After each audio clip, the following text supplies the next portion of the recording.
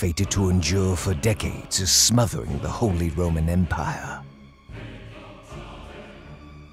Emerging from the shadows, from derelict woods, from the crazed luxury of the city, the Coven rises.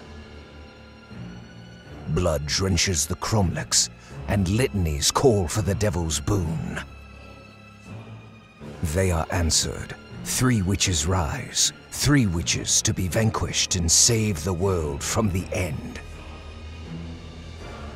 Witch hunters are gathered to fight the good fight, 4 of them against the forces of hell.